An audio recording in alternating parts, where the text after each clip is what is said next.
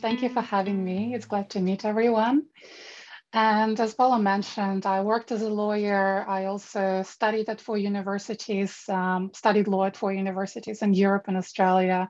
I also taught law at 2 universities as well.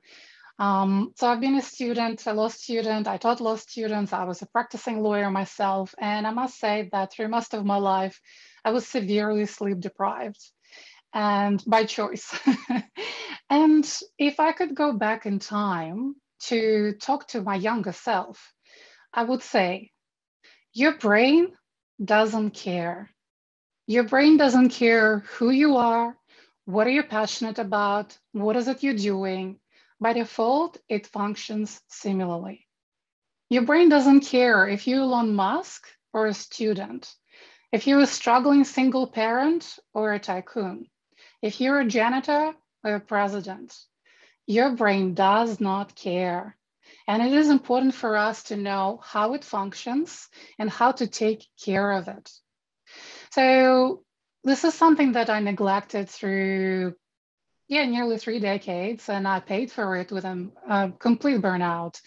I was in such a bad place. I thought that was it. I thought that, my place on earth was just nearly ending. Before that, I was in pain for over a decade. My entire body was in pain, my muscles, my joints, everything. And so what happened, because I wasn't sleeping properly, and I kept making this joke that I would sleep it off once I die, and I thought I was so smart to say something like that. I did not realize how much damage I was causing to my brain, to my entire body. I developed in particular chronic inflammation. And as experts know now, that chronic inflammation leads to the vast majority of diseases, whether it's mental or physical, whether we're talking about depression or anxiety or Alzheimer's or heart disease or cancer, basically you name it. Chronic inflammation is the root of all those diseases.